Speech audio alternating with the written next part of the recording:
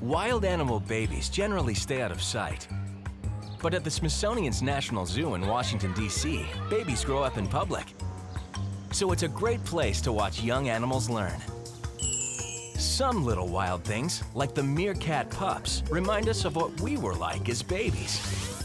Always looking for attention, always hungry, and sometimes needing a little hug from mom. Other zoo babies have very cute baby pictures, but they show off pretty wild habits.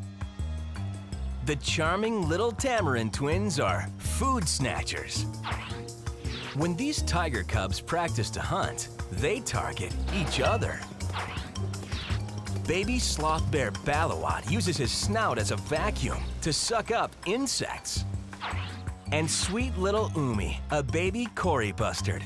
She will grow up to be one of the world's heaviest flying birds by dining on 12 mice a day.